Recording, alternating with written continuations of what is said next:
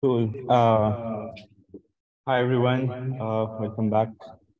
Glad you made it to the second lecture. I didn't scare you off with lecture one. So today we'll continue talking about some more segmentation paradigms. Uh,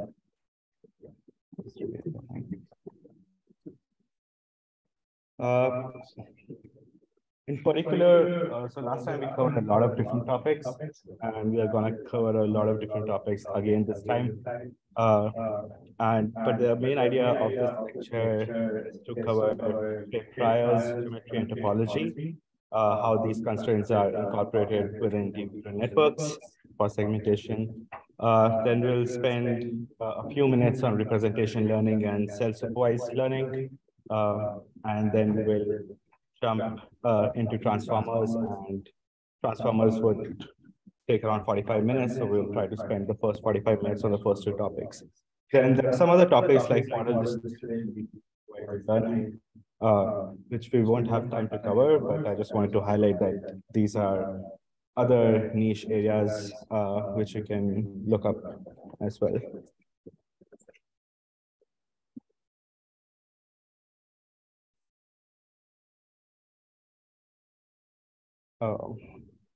Paul, do you know how to like switch it off? I think there are like two voices. Oh, it's wait a second. Am I unmuted?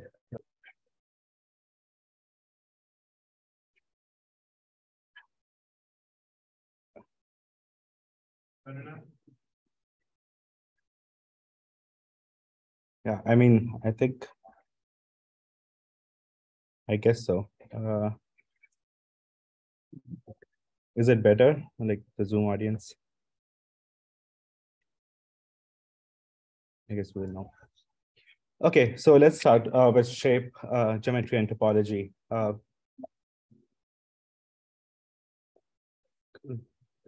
So just to set some definitions straight, these are definitions from Wikipedia. And so geometry deals with anything related to the properties of the space in which a geometric object is embedded.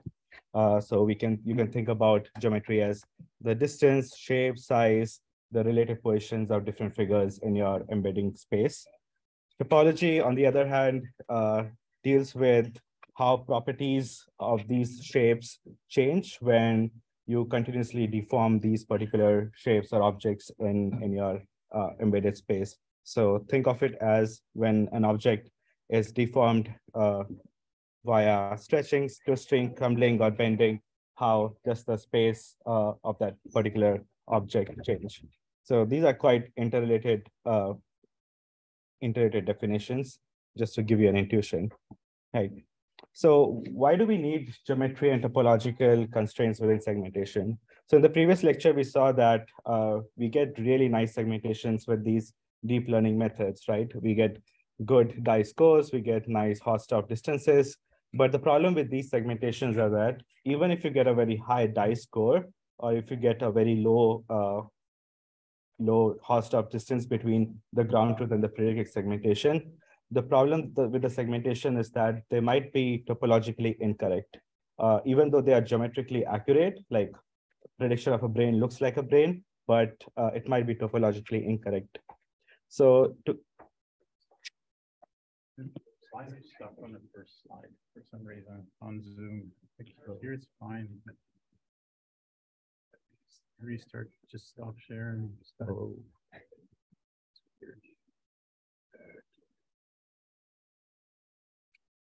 Share no desktop. No. All good. So as I was saying, that you might get good segmentations, but they might be topologically incorrect. So what do I mean by that? So think of this particular diagram at the bottom, where you're trying to segment the cortical ribbon in a T1 weighted MRI of a human brain.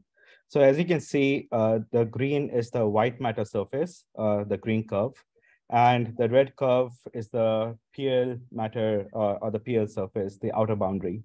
So to the naked eye, this looks a pretty good segmentation. And if you see the dice score, it's pretty high as well. But if you really zoom in, so if I have a 3D rendering of the white matter surface over here, if you zoom in this particular part over here, you can see that the segmentation looks like a white matter surface, but there are some inconsistency in the segmentation. So in the form of these small holes, which should not be there, or these larger holes, which should not be there, or there might be some disconnected component, a small voxel or a few voxels over here, which might be incorrect as well.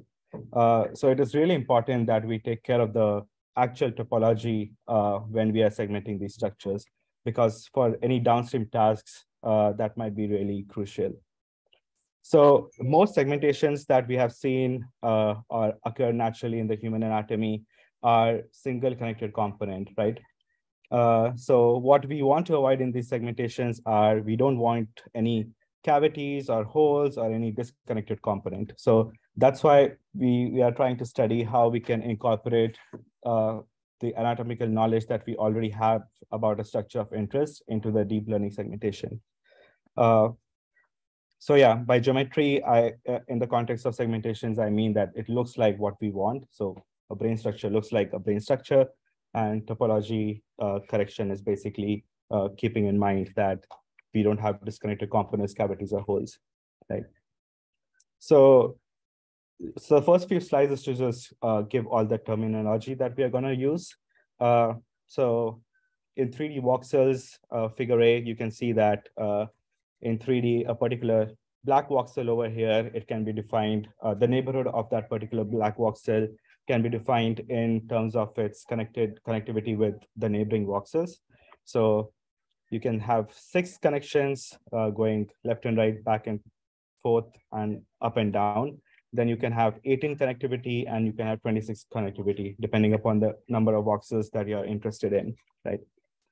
If we look at figure number B, so imagine that this is a segmentation, these particular voxels, right, of a particular structure. Now this particular voxel over here, this can be an artifact in segmentation, right? And these are the kind of artifacts, these small, really spurious voxels that we want to get rid of, or we want to close the gap in segmentation.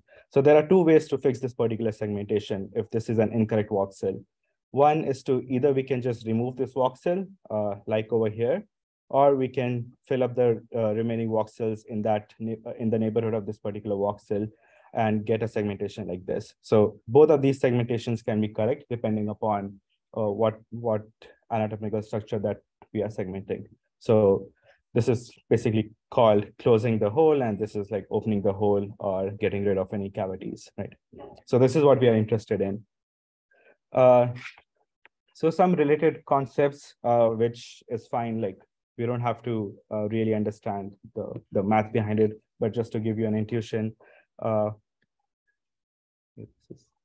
yeah. So in shapes, especially like non-Euclidean shapes, we define a shape or like properties of shape in terms of the number of holes it have, the number of connected components they have, or cavities, and so on. So if you see like figure A and figure B, they share the same intrinsic topology. That is, they're essentially the same shapes because both of them have one hole in it, right? If you see figure number C, which is a cube, this has a spherical topology. That is, a cube is homographically or homomorphically equivalent to a sphere. I'll come to that, what it means. So basically, you can deform this cube and make it into a sphere. So the topology of sphere and cube, it remains the same, right? And yeah.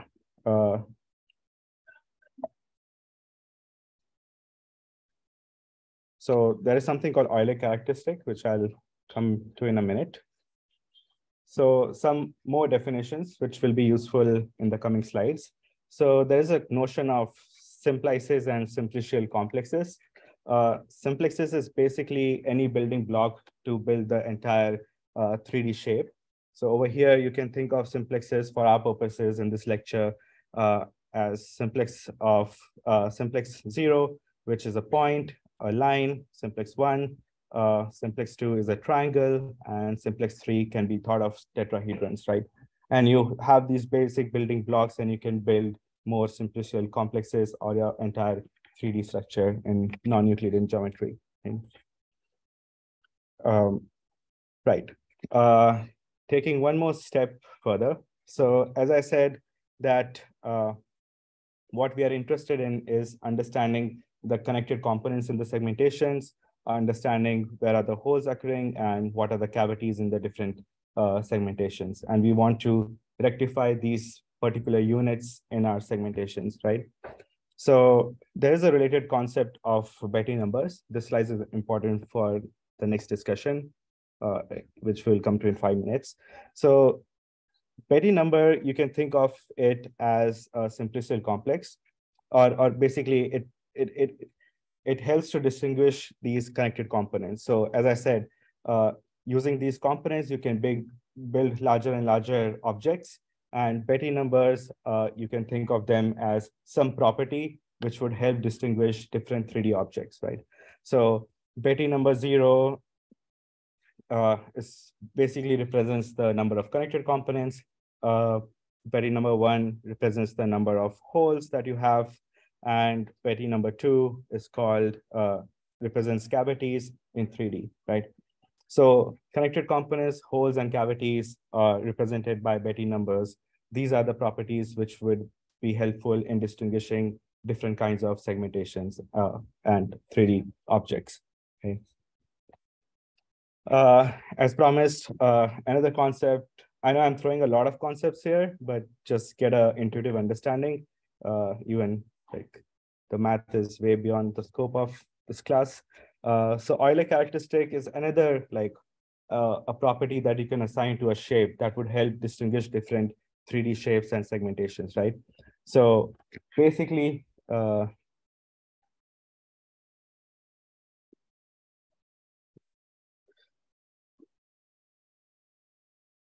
what Euler characteristic is, you have a shape, and the number of vertices minus the number of edges plus number of faces is Euler characteristic. So this is a topological invariant, a number that could help distinguish different 3D objects, right?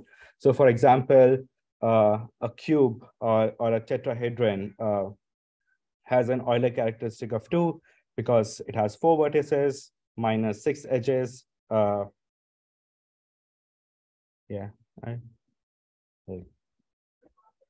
Well, the math doesn't comes out here. Yeah, I don't know why it is 2 here. I think it's a mistake. But the main idea is that by computing the Euler characteristic, you can distinguish the different objects. So for example, I'm still not sure why is it 2, but for the cube that we saw a few slides back, the Euler characteristic is 2, and the sphere also has an Euler characteristic of 2. So essentially, these two objects are similar based on their topology, right? Yeah, so key takeaway from this slide is Euler characteristic is a number which can help distinguish different shapes.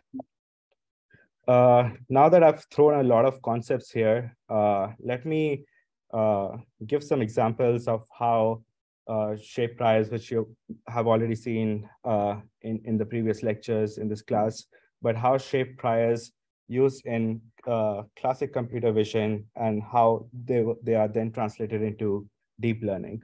So this is something that you're already familiar with, level set segmentation using geodesic active contours and region-based segmentation, where you initially deform a curve and using some properties of the image, you are able to segment the different regions, right?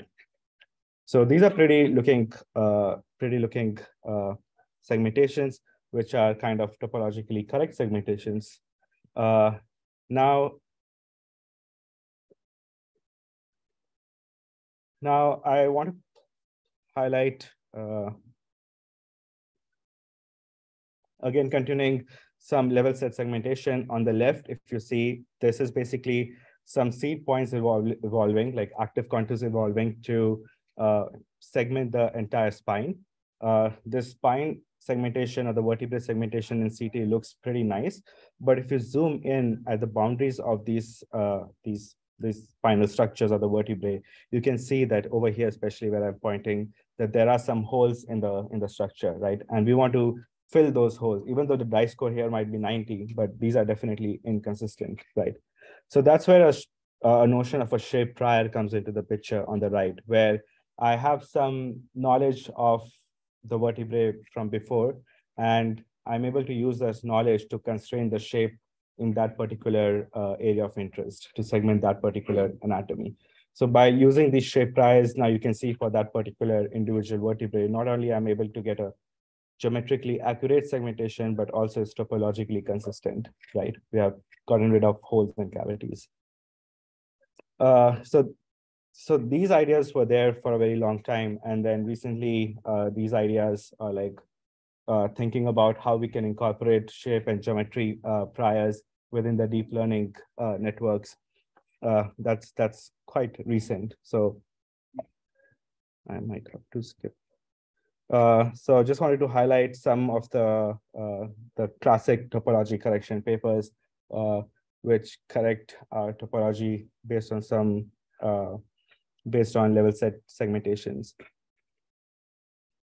So now we'll just go into deep learning segmentation.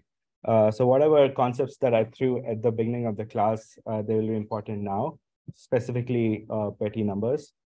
So take an example of this cell segmentation. We are basically discussing this paper, quite recent paper in 2019, topology preserving deep image segmentation. It's based on this concept of persistent homology, which I'll explain in a bit, which comes from abstract algebra. So the goal over here is, again, to reiterate, you have to segment this particular cell. This is the ground truth. This is a segmentation from a baseline method, let's say unit. And you can see in this particular segmentation that even though the segmentation looks nice, there are most of the boundaries are segmented, you'll get a high dice score, but there are definitely holes and these spurious voxels which need to be get rid of, right? So on the right side, this is an example of deep learning based segmentation after incorporating topology and geometry constraints within the network, right? So this is what we typically get if it's not topologically constrained, and this is after applying the constraint, right? So this particular paper uses the idea of Betty numbers, that is, it tries to distinguish the number of connected components in the segmentation between the ground truth and the predicted segmentation. It sees connected components, it sees holes, it sees handles. Handle is like just a handle. And what it is trying to do is it wants the network to be able to learn the same number of connected components and holes and handles between the ground truth segmentation and the predicted segmentation, right? So before going into the main mathematical details, here is what the structure looks like. So you have an input image, you pass it through your favorite neural network, let's say unit, and what we get is a likelihood function, right? We get a softmax probability output.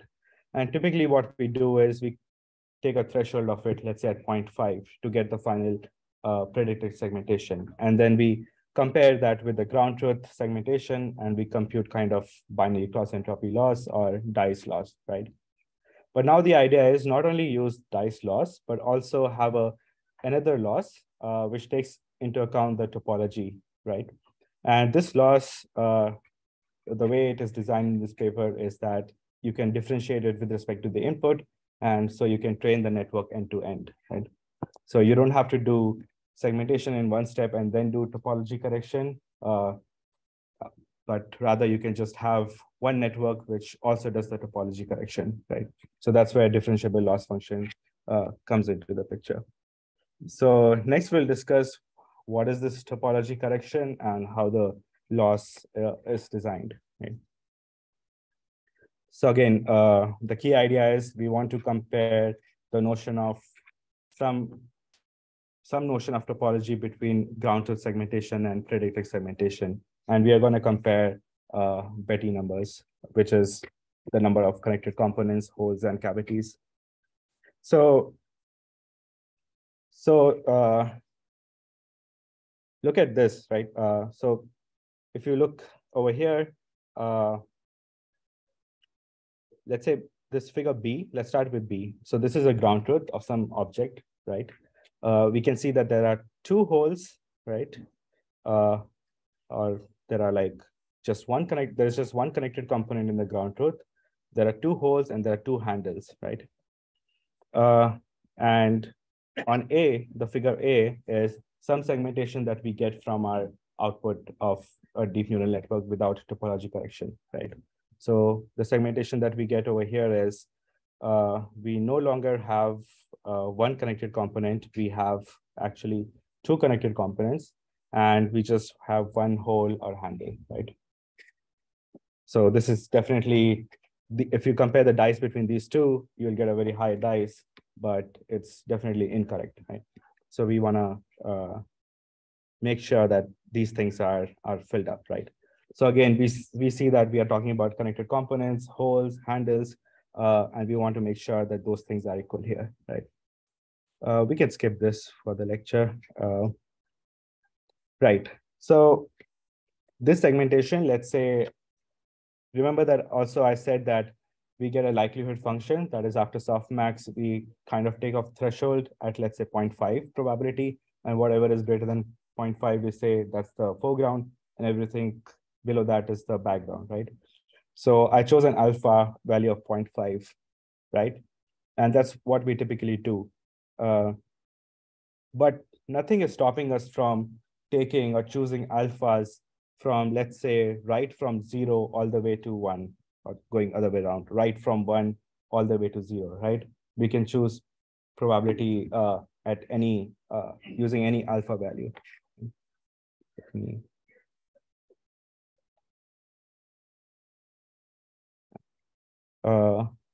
Yeah, we'll come back to this. So, okay, so now we understand that we have to choose some alpha to get the output segmentation, and every output segmentation has these inconsistency, right? So now let's say that I'm choosing my alpha from 1 all the way to 0, right? So at different alpha values or different threshold, alpha is the threshold. So at different threshold values, I'll get different kind of segmentations, right? So these are the different kind of segmentations that I'll get, right? Does this make sense? So the idea is that you go from alpha 1 to alpha 0, and let's say an increment of 0.05 or 0.1, and you obtain these different segmentations at different alphas, okay? Now what we can do is, we can do the same thing. So this is for the likelihood function, that is the predicted segmentation, right? So now where things will get tricky. So let's say the process of choosing alpha, let's say we will say it filtration, okay? So what we can do is we can filter these values from alpha 1 to alpha 0 and get these different segmentations. And at each segmentation, we are getting different number of connected components. So here you see we get 2 connected components, right? And alpha at 0.8, we see that we are developing this particular handle right over here. So there was no handle over here, but now we have another handle over here. And now since this handle is closed, now we also have a, a hole over here, right? So, and we can keep on doing this for every alpha value, right? For the predicted segmentation. So as we are going from alpha 1 to alpha 0, so certain things or certain objects, like when I say objects from now on, it's connected components and cavities and holes and handles. So these objects are getting created and they're getting destroyed, right? So here, as I said, there was, let's go from left to right. So there are like two connected components. Then there is birth of this longer handle, right? And there is also the birth of this hole. Now, if we go to alpha 0.5, then keep on going from alpha 0.5, then go to alpha 0.47. We see that this another handle is created, right? So now we have two holes, right? But we still have two connected components. We have two handles and we have two holes. Now at 0.4 alpha, now there is a death of the connected component, and now we just have one connected component, right? So things are like, there is a birth of these objects and then there are deaths of these objects. So birth of connected components, holes, and death of these connected components and holes as we are going from alpha 0.1, alpha 1 to alpha 0, right? Does this make sense so far? I guess, yeah. So, okay, so the blue lines and red lines, again, this is important. Blue lines or the blue bars are basically telling you the connected components, and the red bars are telling you the handles or the holes, right? So like over here, we start off with two connected components here, and there is like one connected component for sure, which is going from alpha 1 to alpha 0, right? But the second connected component dies at 0.4, right? Because now we just get one connected component here. So this is basically what these blue bars and red bars are telling you. And then same for these handles. So there were like two handles and now there are like no handles. Right? So stuff like that. So this is what these red and blue bars are telling you, that what things are dying and what things are what new things are getting birth. So you can keep track by these blue and red objects, these blue and red bars, the different objects, right? So this is for the likelihood function that the network is predicting, right? And the same thing can be done for the ground truth segmentation as well, right? But we are not taking the ground truth from like all stages. Ground truth is already fixed, so we can only see it at alpha 1 and alpha 0. So there is always one connected component and there are two handles or holes in the ground truth over here, right? So now, can we compare the number of connected holes and connected components and holes in the ground truth, which are fixed, to the connected components and holes in the likelihood function, which are all these values, right? So if there is a way to compute a loss function between these two things, we can say that, hey, we are trying to force the network to have the same number of these complexes as the ground truth segmentation, right? So instead of directly comparing these Betti numbers or these number of holes or these number of holes or these number of cavities in terms of a number, what you can do is you can like make these graphs or plots where these are called persistent diagrams. So let's just see the example for this one. This is for the ground truth. So on the x-axis, the death time, on the y-axis, the birth time for all these components over here, right? So like this dude is plotted over here. These things are plotted over here, right? So the bars are telling you the birth and the death time, as you already discussed. So I'm just plotting those things in a graph. So it will tell you that it takes birth, this blue object takes birth at 1 and it never dies, right?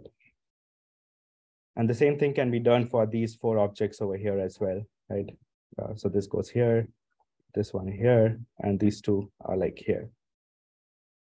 So again, x-axis tells you the, y-axis tells you the birth time, and x-axis tells you the death time of these objects, right? So now what we do is we just compute a loss function between these 2 coordinates or these 2 functions, right? So we can compute a loss between this guy and this guy. Okay. And what we are doing is we are trying to make the graphs of these 2 things similar. So we are forcing the graph of the predictive segmentation to look like that of the ground truth. I know it's very confusing, but the idea is like, do you get a high level sense of what we are doing instead of like going into math and exactly how these loss functions are computed? Just what at the basic level we are computing. We are trying to compare the components in the ground truth and the predicted segmentation side. We are trying to compare some characteristics of the topology, because these are the things which define the topology of the 3D segmentation, and that's what we are just comparing. It's okay to not get the full gist of it, just the high level idea of what it's doing.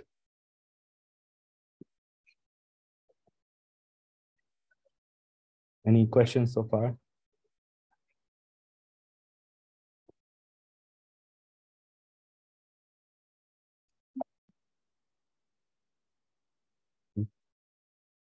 How do I remove this now?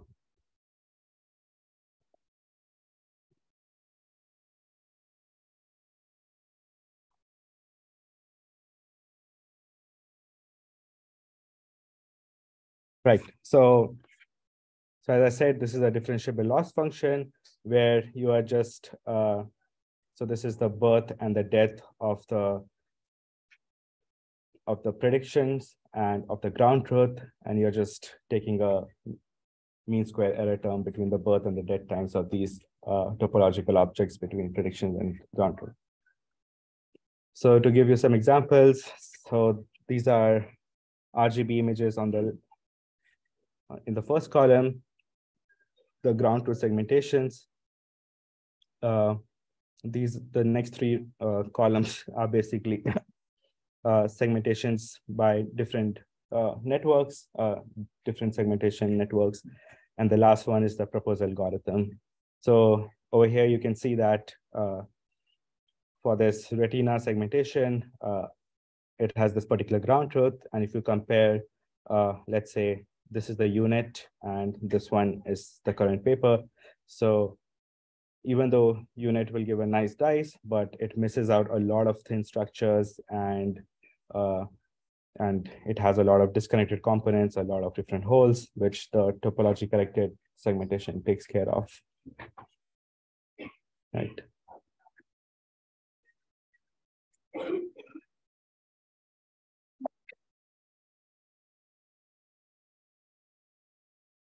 Cool. So I thought of presenting this in another paper, but I think paper number 1 already gave you a lot of information, and this will create havoc. So I'm gonna skip this paper. But I just wanted to highlight that you can specifically design loss functions incorporating topology for particular anatomy of interest that you're interested in.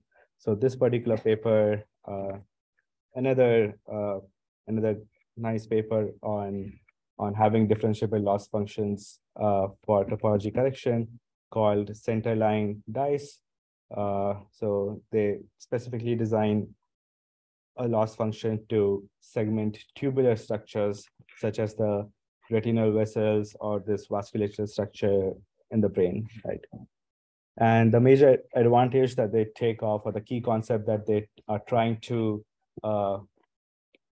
exploit, is skeletons, which you might have seen in previous lectures. Skeleton of the foreground, of the ground truth and of the predictive segmentation. So if the skeletons, which define a lot of topology, of two different structures, if you can bring them close together, if you can match the skeletons, you can say that they have same topology. So that is what this particular paper tries to do. Yeah, so skeleton is something like this. If you have this particular vessel, or think of this as blood vessels, this is how a typical blood vessel looks like. And this is a typical skeleton of that particular blood vessel. And if you can match these two skeletons, if you can match the skeletons between the prediction and the ground truth, then you can guarantee some topology correction in the segmentations.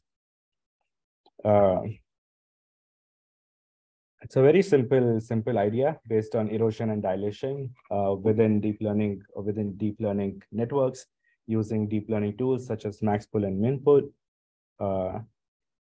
Yeah, so I think it's a good idea to skip it. But to show some qualitative results, again, if you see, let's say over here, this particular Google Maps diagram, where you have a satellite image on the left. These are the labels of the road network. These are the segmentations. So these are the ground truth. This is the segmentation obtained by just using a simple dice loss. Again, you see inconsistency in terms of connected components, holes, and which this paper kind of takes care of. Again, different cell structures, retinal vasculature, and other vasculature structures, tube-like structures. So those particular papers was to give you an idea of how you can explicitly design loss functions so that you incorporate topological constraints. A lot of heavy math goes into the picture, again, out of scope of this talk. So now I'll just shift some gears and tell you about some brain segmentation problems. So in the last lecture, we saw both in vivo and ex vivo brain segmentations. Those segmentations look nice, but they had some problems. So just to set the stage, this is, let's say, a segmentation of the cortical ribbon in a T1 weighted MRI of the human brain. You have this inner surface, you have this white matter in white, then you have this inner surface, let's call it the white matter surface. Then you have CSF on the outside, and this is the gray matter. And then you have another boundary in green called the PL surface. So in the next 5 minutes, I'm going to tell you how we can apply, we can build networks in a way that takes care of this topological constraints. So if you see over here, so this is one inconsistency. So these two sulci, it's like a bridge sulcus, so, right? So if you just use any segmentation algorithm like a unit, it will give you like this particular boundary, as you can see over here. But what we want is we want to separate out this particular bridge sulcus. We want a boundary over there so that we know that it's like part of different, it's going like this. Right? So there should be kind of boundary over here. Or to give you example, this is again an incorrect segmentation. This should be background. The small region should be actually CSF, but it is incorrectly labeled as gray matter. And again, we can incorporate priors, which would help resolve these small issues.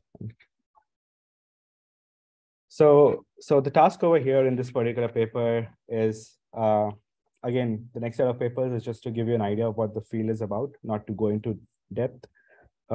Is like we start with an initial white matter surface in 3D. And what we want, so we start with this particular surface in 3D in red, and we want to inflate it and actually get the whole brain segmentation of the PL surface. So if you can see the difference, so this is the white matter surface, and this is the input, and we want the output to look like this, right? So this particular paper, what it does is it takes an initial white matter surface along with the actual input MRI, compute features from these two together, and in a series of deformations, then it gives the final output surface as this. The main takeaway from this paper is that everything is done in 3D and using both MRI space, that is voxel coordinates, and also 3D geometric coordinates. So it involves graph convolution networks and also Euclidean space networks, which we have seen a lot, right? So the other thing is that the reason behind it gives you a nice topological surface without any inconsistency is that you start with a nice surface, and the hypothesis in this paper is that if you start with a topologically consistent surface, they want to also produce a topologically consistent segmentation, right? So these are some examples from the paper where these are, let's say, I'll just compare the first two ones. So this is rendering of the PL surface using FreeSurfer, where if you zoom in, you will see that there are some inconsistency in segmentations, and PLNN improves on top of it, right? The thing is with FreeSurfer is that they have the segmentation and then they also have topology correction. It works great, I guess, but with PLNN, what they're trying to do is do everything end to end. So they don't have two steps, segmentation and topology correction, but they're just actually making it into one step, right? Another example of what you can do is you can start with here the goal is to predict actually not the PL surface, but to predict the white matter surface. So what they do is, again, take an input image, pass it through some CNN, extract some features, and then have a template mesh which have the same topology as what you want in your predicted mesh. So this particular mesh and this particular mesh has the same topology. So what they are saying is that, hey, if I have a topologically consistent input, I will also get a consistent output. So yeah, just one line summary is that you can combine features from MRI and 3D meshes and get nice predicted segmentations. Yeah, so here is a good example of what this particular paper does.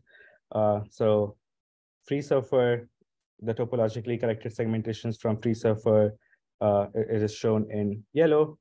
And then from this topo fit is shown in blue. And they say that it takes better care of these minor inconsistency where in FreeSurfer, this is incorrectly segmented, and then in TopoFit, it's correctly segmented. So yeah. And another example over here, where FreeSurfer kind of segments it more into that deep region, which is incorrect, I guess. And then TopoFit has a better segmentation.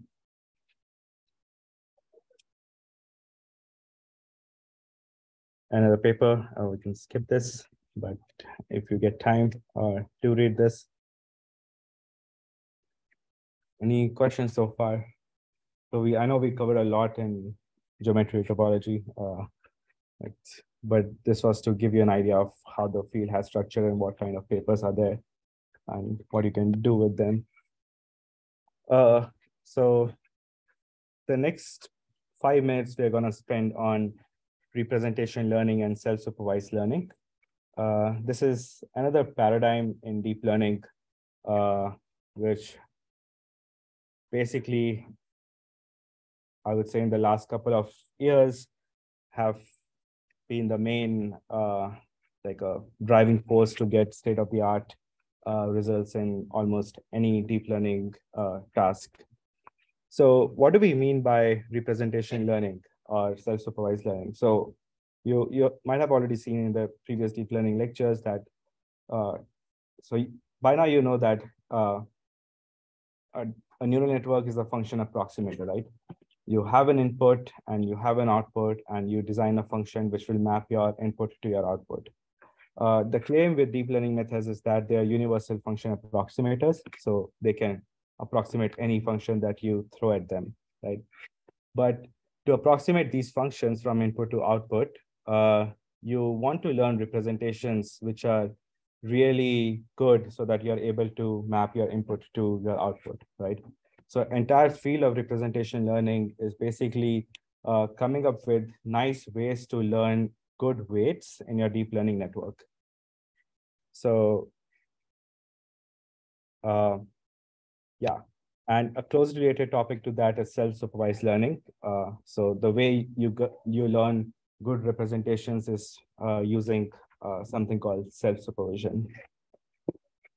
Another note is that you might have heard of transfer learning or fine-tuning, where you take a network for one particular task, and then suppose you have a new task at hand, you take the same network, use the pre-trained weights that you have from network number one, just do a little bit of fine-tuning on some of the layers, and you get better performance, right?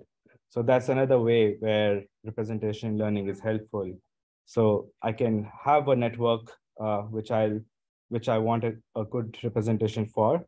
So I'll design some loss functions which help me learn good weights, and those weights can be used for another task, right? So suppose you have a segmentation task. Let's say that's your downstream task is segmentation, but you have very limited labels with you. So example, brain segmentation, you have a new modality which you have never seen before, and you have very few training data for that. Let's say you have only 5 subjects. So what you would do essentially is you would design a network and train the network with related content. So let's say you also have a lot of brain images from some other data sets. So you will take those other data sets and you will train a network using those particular data sets to learn a good representation or to learn some good weights. And these weights can then be used for your actual segmentation task on your new modality, right? So how do we learn those weights and get a good representation? So pretty simple, this particular paper. So what we do is what we are like interested is learning weights that would provide nice context for some other task at hand, right? So the way that you can do is you have your, let's just start with this. You have your network. So this is G-enc is basically an encoder. This is some loss function, right? So what you can do is you can give your network some input and some rotated copies of that input as well. And your task is to learn how much that particular patch or that particular input is rotated with respect to your original image, right? So you can do this trivial task of rotation prediction of your input image, and you can train your network and use those weights for some of the task of, let's say, segmentation for your task 2. Another way to learn good representations is to jumble up your input in like a jigsaw puzzle. And then what we are interested in is to reconstruct the actual input, right? So once you complete this task on your large data set, you can use those particular trained network and then fine tune with your new data set to learn the task at hand. Another thing is that you can do is you can divide your images into different patches, and you can kind of predict what is the next representation, what is the representation of the next patch given the previous patch. So it's kind of predicting next word given previous word, something like that. So these tasks, these are very simple tasks, and they help learn good representations. Yeah, so rotation I already talked about. And then you can also have different networks. This I'll skip. I think Paul will come back to this in his next lecture when he talks about contrastive learning. Yeah, so essential idea of representation is learning is to learn nice weights that can be used to fine tune your other networks for your secondary task or your main task.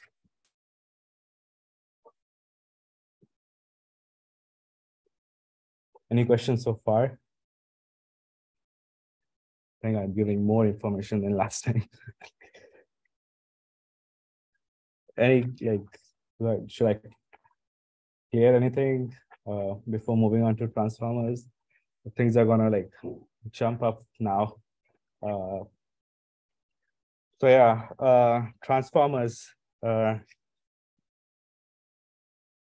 you already pretty much familiar with the media, and you have already seen this, that these are the new models, large-scale models, GPT-3, DALL-E 2, which are used in image generation, text-to-speech generation, text-to-image generation. And all these models are like very computationally expensive and very large models. And the common thing between them is that they are based on a class of networks called transformers. And transformers is arguably the current state of the art and the hot thing in deep learning these days. So the previous things that we talked about, representation learning, transformers inherent architecture is again the same, that you want to learn good representations by maximally getting all the features that you can extract from your input images or text, right? So key idea over here is to learn good features so that you can have a downstream task or have tasks that you are currently doing. So for the next 35 minutes, I'm again going to throw a lot of information. We will digress a bit and learn a bit about RNN in one slide. We'll learn about language modeling in particular. So nothing related to the images. Then we looked at attention in the last class. So we look at attention in RNNs. Then we'll look at transformers and we will see what is attention in transformers. Then we'll look at how going from text now we can apply transformers to vision applications like medical images and natural images. We won't have time for code, but then I'll just throw some papers out there in 2 minutes to tell you what is going on in medical imaging, right? So in the previous class, we looked at attention mechanisms. So what attention is basically doing is that, even before that, in image analysis, by now you know that whatever you're trying to learn from the images comes from the image itself, right? So you're trying to analyze different patterns between different parts of the images, right? Be it correlation, be it convolutions. So you're trying to get information from different parts of the images and then do a prediction task, right? So context is really important when you're doing image analysis. So context between different parts of the images, right? And that is what we looked at attention, context between information coming from previous layers, from the downstream or the downsampling part of the unit and from the upsampling part of the unit, right? So you're kind of looking at context from wherever you can get from the images and the network, right? So that is what attention was, attending to different parts of your input, be it text sentences or be it images. So the way that I've structured this is in like the way I just told you, and it will be much more clearer if we start with RNNs and then see how attention was introduced in RNNs and then how attention was introduced in transformers and then take it to images. So I don't think so we have seen this in the class, but recurrent neural networks, you might have seen them in other classes for sure. It's basically, it's just like convolution. It's another type of neural network architecture or paradigm where it's basically mostly used for text applications. So here is an example of, let's say you have an input and an output, and you're trying to translate this particular sentence, I'm a student, from French to English, and you use an recurrent neural network for that, right? So recurrent neural networks are sequence to sequence. What I mean by them is, so right now I'm just representing an RNN as a black box. I'll decompose that later, unbox it later. So recurrent neural networks, what they do is they take one input at a time, and then they give one output at a time, right? So it's sequence by sequence. So this is what we are seeing. We see one word entering at a time, and we are getting one output at a time, right? Cool. Next, so behind the hood, what is happening is this particular RNN is, again, what we have seen numerous times. It's encoder, we have latent features, and then we have decoder, right? This is one slide summary of what RNN is. So this is a basic building block of an RNN, where you have the current input X. So let's say this is some word X. You have some context vector V, which is basically information coming from a previous time step, right? Because RNNs are like sequential, so you can think of them as going in time or like different time steps. So this is the current input that I have is called, let's say, X or U. Context or information coming from the previous time step that is summarized in this vector V. Using these two information, that is the current information, the previous information, you can get new information for that particular time step or state called H, which is a hidden vector. And then you can finally get this output O for that particular time step, right? So if I'll just unfold this or unroll it and actually show you this in time. So let's consider this middle thing. So at a time step T, you have this input X. So this might be a word in that sentence, like somewhere I'm translating my sentence, and this might be some middle word, right? So this is that particular input word X. You're getting all your information from the previous time step summarized in this vector V. You take these two things together, you get a hidden state H, and then you can get an output from all this information for that particular time step, right? So if it's a sentence, I am a student, so all the information coming from, if XT is the word, I am a. So if XT is the word A in that sentence, I am a, right? So all the information from I am is coming from these two from the left. Information from A is coming over here. Information from I am is coming here. And then you will have the output over here, whatever that translation output is into another language, right? And then you can keep on doing that for all the time steps. So the key takeaway is that in a particular RNN unit, you have information at that particular time step, previous input, and you get new information. And you can pass that information to the next time step again as V. It's important to understand this slide, like the intuition, because the next slides, everything will develop based on this slide. Just to give you an idea that this is how an internal unit looks like. LSTM blocks and GRUs, these are different building blocks. So whatever you see in this H is basically something, a bunch of different convolutions, activations, non-linearities happening inside that, right? So this is how it looks like. This is a block at a particular time step. This is everything previously, and this is what is going to happen in the next. Right. Again, to summarize that slide, but in this particular notation, for a given time step, you have input, you have hidden state or the information coming from previous time steps, you have output, and then you pass on whatever you learn over here to the next hidden state, right? So hidden state is nothing but that context that is coming from previous time steps, right?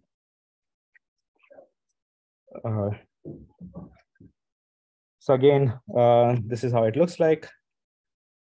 Input, encoder, decoder within that RNN, and output. So suppose I'm at time step 2. My current input X is, however you pronounce this, student in French. Whatever information is coming from Jesu or Jesu, I don't know. That is coming from this hidden state. And then using this input X and your hidden state, you can get your output. Well, you can get another hidden state, and then you can get output in English. Okay. Now, what was happening so far was in this, now let's explore what is happening over here in this encoder decoder architecture of the RNN block that we have. There's a pun here if you have. So these are the couple of papers which introduce attention mechanism within RNN for sentence-to-sentence translation. And we are going to look intuitively what these papers are doing. So far, like, let's do this. Yeah. So in this slide, what I was saying, so there is an encoder which encodes everything coming from French, and then there is another RNN which decodes everything and makes it into English, right?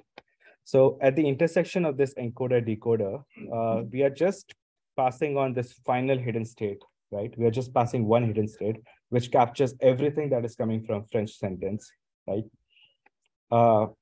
So what it does is it is taking all that information, but only in one hidden state that is coming from the last time step before this decoder. But now what if we are not only interested in what is coming from just the previous time step, but we want information from all the previous time steps. So I want information from, I'm a student in French, and I want, so I want information from everything that I've seen so far explicitly, not only incorporated in just this hidden state, but actually get all the hidden states from the previous time steps. So that way, so remember this, here I'm getting information only from the latest time step, but now if I pay attention, what I want is information from all the previous hidden states, right? So something like this. So this is what I want to pass to my decoder, right? So what is happening over here is that I'm attending to everything in my sentence, right? Think of it in an image where I'm not only looking at my neighboring voxels. If I'm a voxel, I want to segment myself. I'm not even looking at like my immediate neighbors, but I want to see patches which are different, which are far away in the image.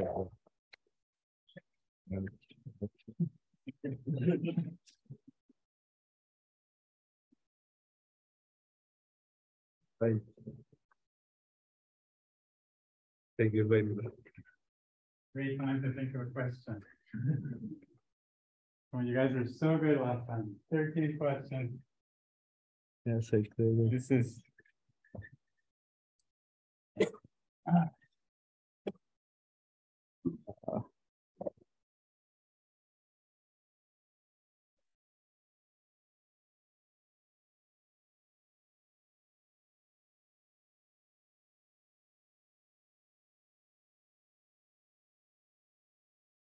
think I'm scaring off everyone with all this content. No, you're not. He's not scaring you guys off, right? Oh.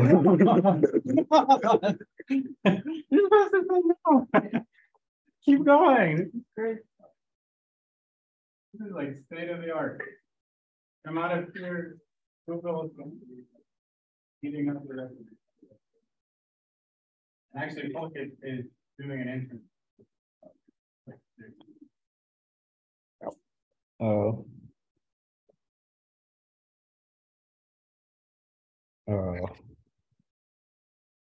There was a question. We have 20 minutes. A lot of results of segmentations on those penetration,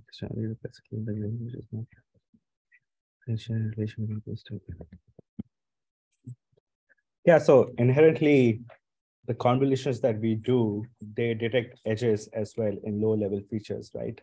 So one of the first, the features that you learn in a CNN or an RNN, those are essentially edges and contours that you learn in the early on stages. And then on the later stages or the later part of the network is when the classification head helps in classification. And yes, it's possible to use edge detection as a shape prior. There are papers which do that explicitly, not mentioned here. For RNN, is there a way that the output changes the order? For some languages, the order of the words might be different. Yeah, I don't know much about RNNs, but they do take into account all of this. And when we see transformers, this would make sense how they take care of order. Is it the same context vector V that is being used in each of the time steps of RNN? No, so the context vector V or the hidden state hedge, they change, right? You take the immediate, so far what we have seen is that they take the immediate context from the previous time step. So it changes at every time step. Cool.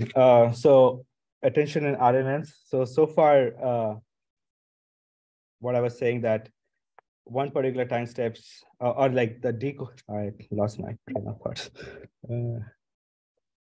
Yeah, so far we have seen that the decoding stage takes the immediate hidden state. So what if we take all the hidden states so far we have seen in the encoding stage so that we can extract knowledge explicitly and attend to long range connections rather than just immediate connections.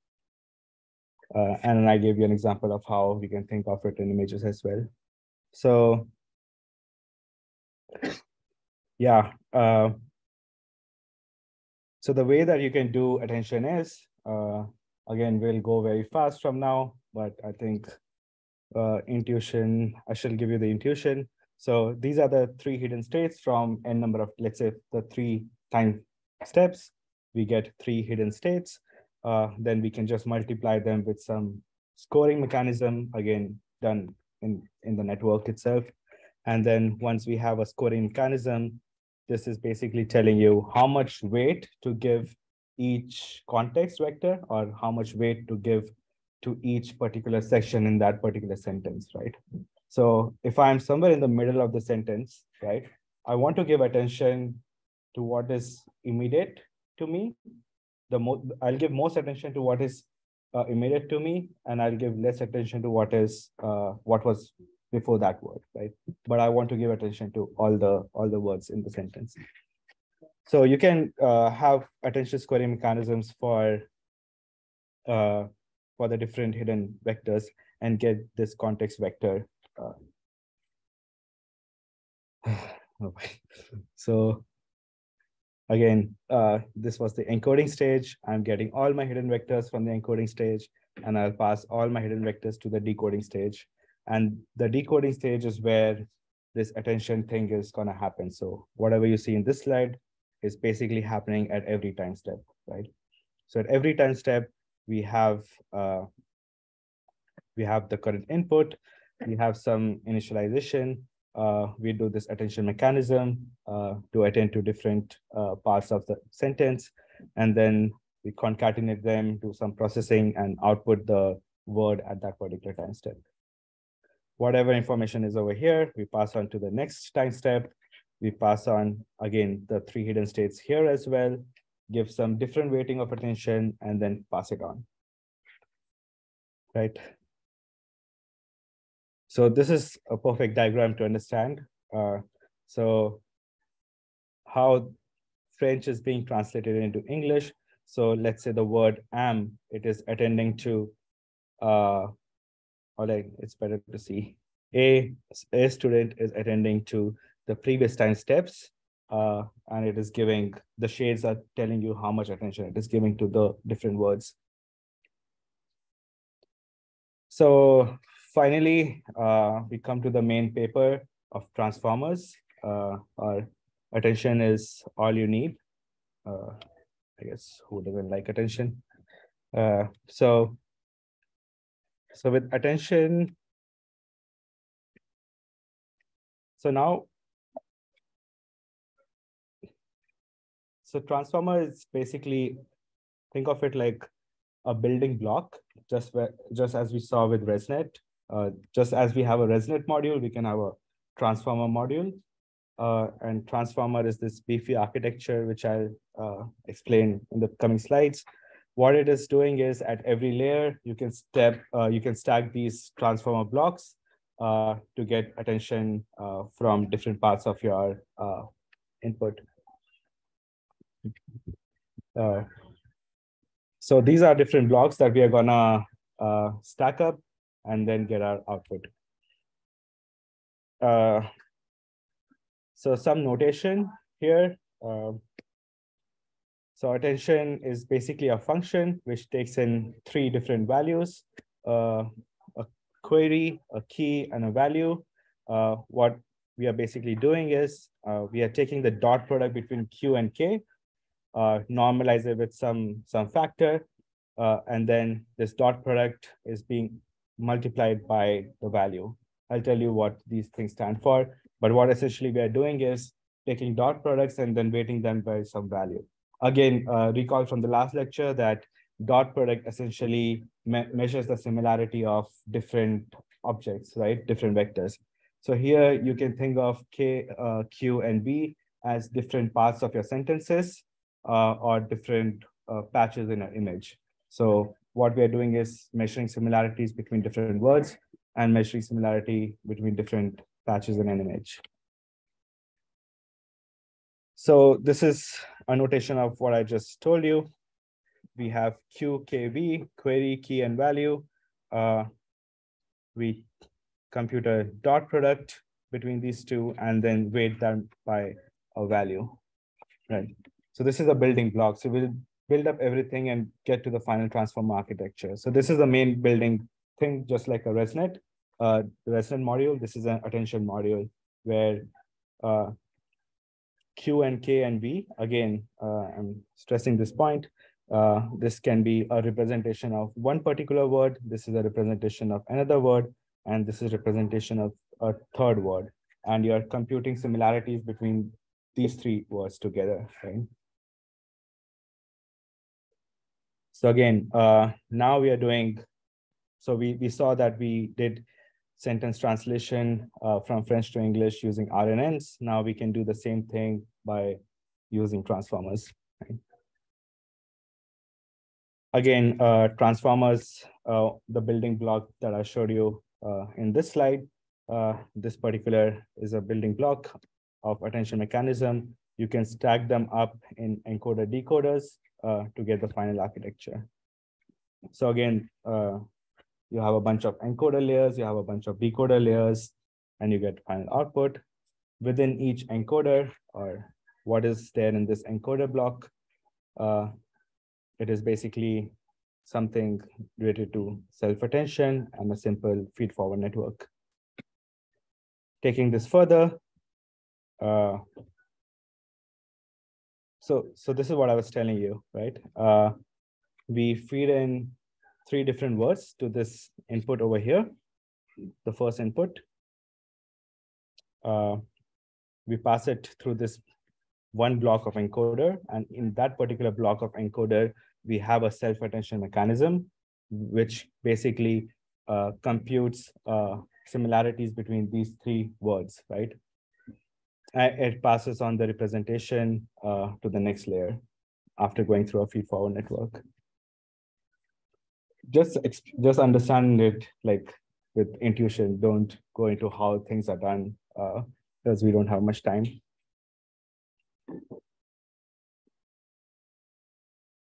So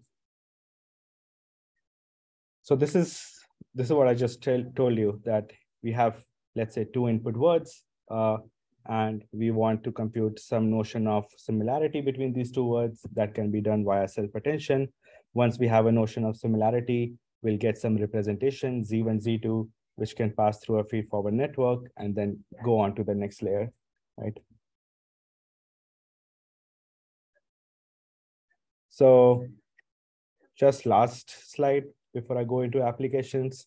Those two input words between which we want to get similarities, they can be represented, let's say, by some vector, x1, x2. Associated with that, we have some other kinds of representation. So with this particular word, we have this representation x1. We also have a representation of this particular word, Q, K, and V, that is queries, keys, and Vs. So these are different representations for this particular word, right? And for another word, we will have similar things. We will have representations x2, q2, k2, and v2. So basic idea of this particular slide is for every word, you can have these 4 sets of representations, right? Now we can do some kind of dot products between these representations to get another representation, which tells you how similar these two words are, right? So if we are, for this particular word, if I'm computing the attention with respect to this, what I'm gonna do is, as I told you, we take the dot product between Q1 and K1, so that is self-attention, and Q1 and K2 over here, and then weight them by the values, V1 and V2, add them up, and you get a representation Z1. So for every word in our input, you get a representation, which tells you how much other words are influencing that particular word. Okay.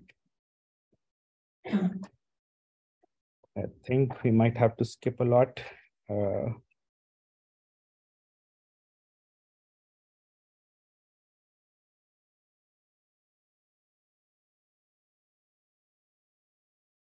Yeah, sorry, there's a lot.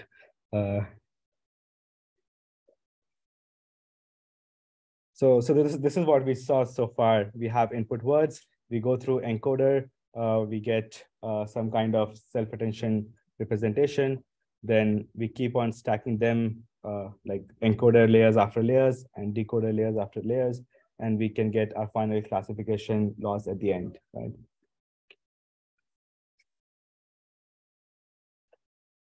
I don't know what I was thinking.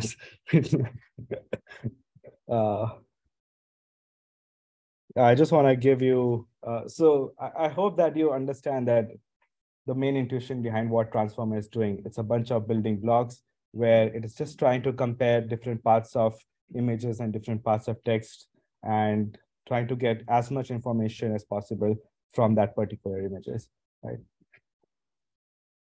So for images, what you do is, so as I was saying, right, if this is a classification task of this particular, what this particular image is, you can divide that into patches. Think of it, these as the words that we have been looking at. So suppose I want to get a representation of this particular patch, then what I will be doing in transformers is that I'm looking at, so if I want representation for this, I'm not only looking at representations of the nearby patches, but I'm looking at representations of all the other patches as well and attending to those patches, right? So transformers are like state of the art. They require very heavy computation. The main advantage of transformers only come through pre-training. That is, you need a lot of data to get the maximum benefit out of transformers. And if you have a lot of data, then you'll probably get state-of-the-art results in most of your tasks.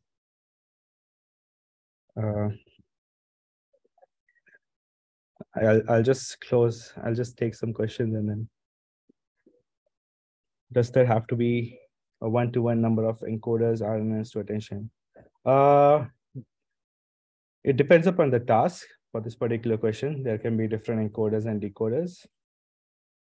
How do you know how long the output sequence would be? Example, yeah, so this is like you have the training data and you define some rules as well of how to take care of these things.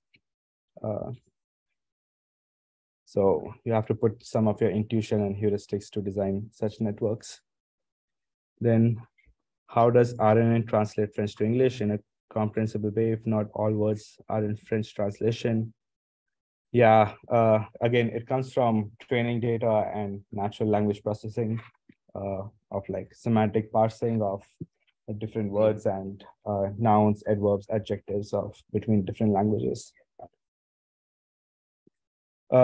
In 5 minutes, I'll just tell you what can be done with transformers and in biomedical image analysis. So again, if you want to segment this particular image into different segmentation, into different anatomies, what you can do is you can pass this entire image in patches, pass it through the transformer blocks that we just saw, and then you can get your output. So again, another network for image segmentation. So most networks in transformers for image segmentation in medical imaging, they again look like a unit. But remember in last class, what we discussed was how unit evolved during the years and we were adding different components to it. This is the same way. It is again a unit, but here all the components of the unit are being replaced by these transformer blocks. Right? So in the encoder, you can have representations using transformer blocks, and over here you can have your vanilla CNNs. And you again have the same skip connections going here. You can again use transformers for pre-training or representation learning using self-supervised losses. Then you can use, so this is an informer. Last time we talked about NN unit, it's similar to NN unit, but everything is replaced by transformer blocks. Then you can do image registration, both affine and deformable registration by replacing the stuff that you have seen like voxel morph. And instead of that, you can replace all the blocks with transformer self-attention blocks.